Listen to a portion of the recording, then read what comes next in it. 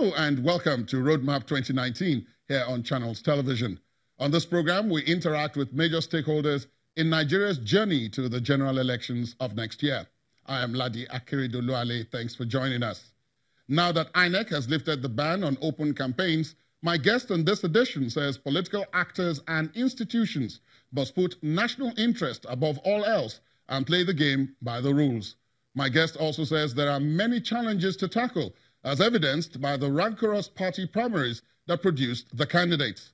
Now, please join us as we talk to a veteran election observer and the executive director of the Policy and Legal Advocacy Center, Mr. Clement Nwankwo.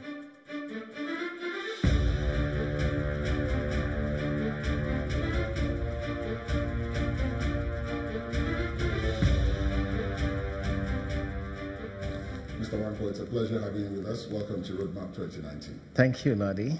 Now, as someone who participated in quite a few battles in the run-up to the Fourth Republic, and you've been present since then, do you think 20 years, or odd years that is, down the road, are we on the right path towards sustainable democracy? And by that, what I mean is, are we putting up the institutions that would ensure that this time the democracy lasts longer than it had lasted in the past, especially coming from the angle of the electoral process?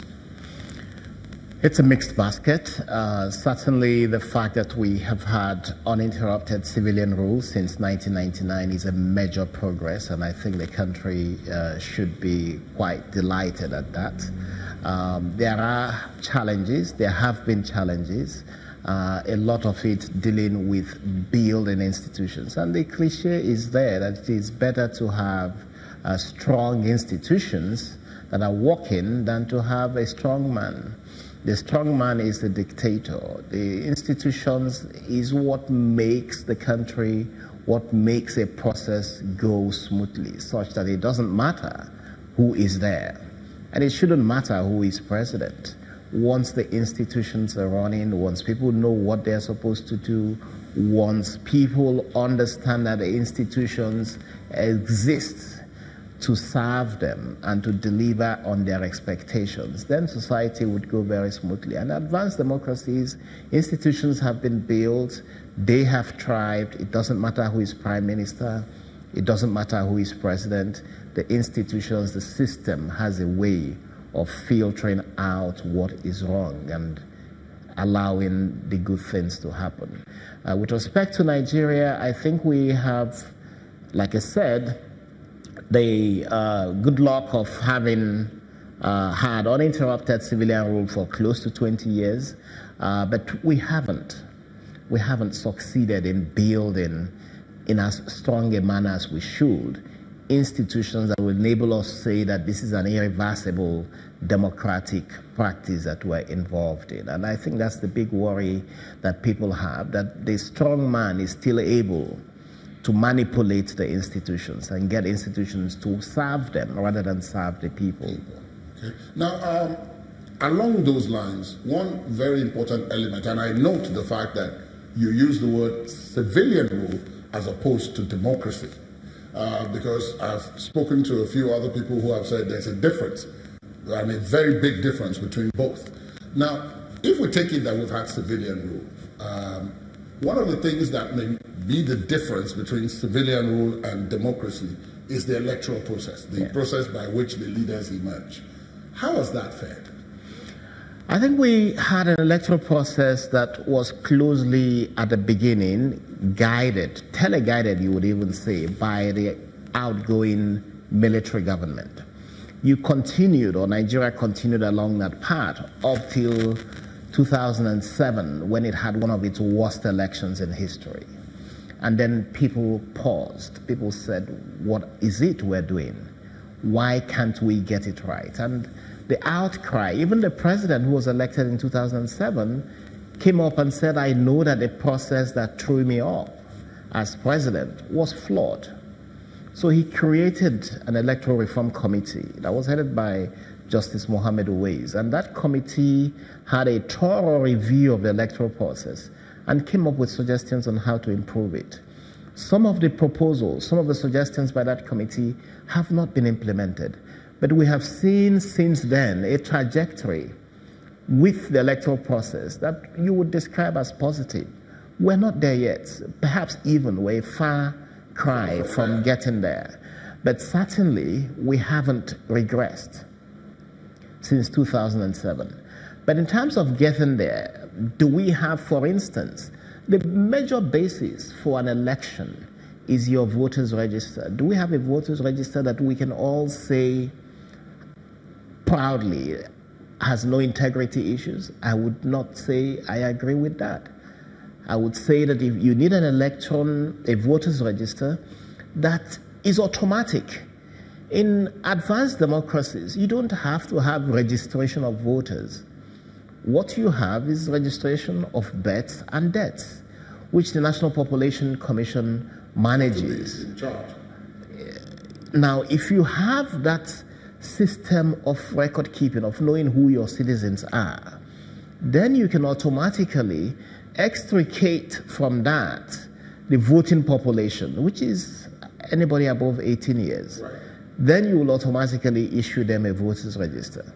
Then because the law operates very well and people respect it, you would know that when someone dies, it must be entered into the register. It's a law, it's compulsory, it's actually an offense not to register a death. Once you begin to implement all of that, then you don't need all the resources you spend going through all the process of registering voters. So we need to sort that out as a first issue.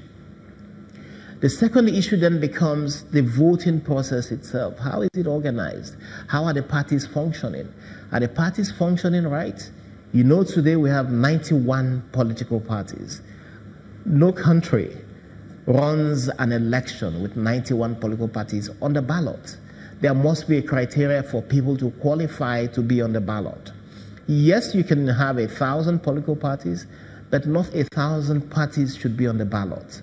So you must create criteria that parties qualify to be on the ballot. That way you can manage even the ballot paper itself. Now we don't know whether INEC is going to print a booklet or several sheets of ballot papers. So you have to get the parties right. You also have to get the parties to understand the need and importance of internal democracy. Now you look at the primaries that were conducted by the political parties recently. It's a sham. None of the parties complied with the laws of the land in terms of how they should manage primaries.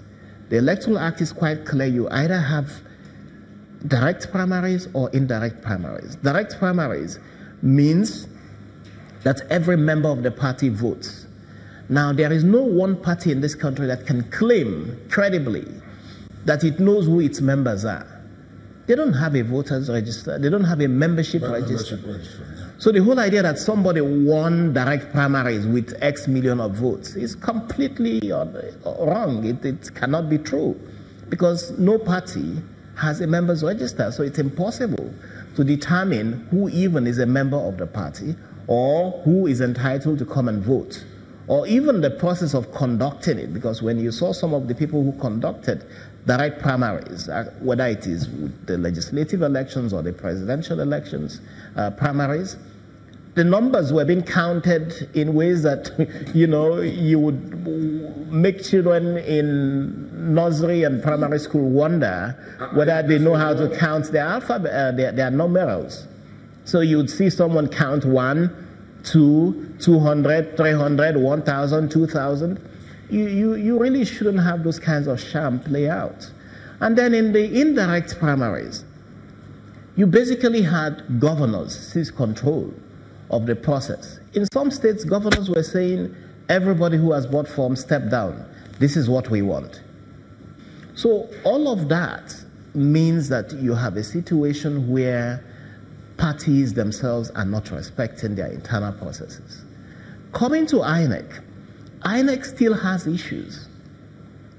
Yes, a lot has happened. A lot of credibility has been built, a lot of processes, and we saw that. We've participated with INEC to try to build the internal processes and create, they have created guidelines, they have created rules, They have tried to set out election plans. And from what we see today, it's been a major milestone, the way the Electoral Commission has come.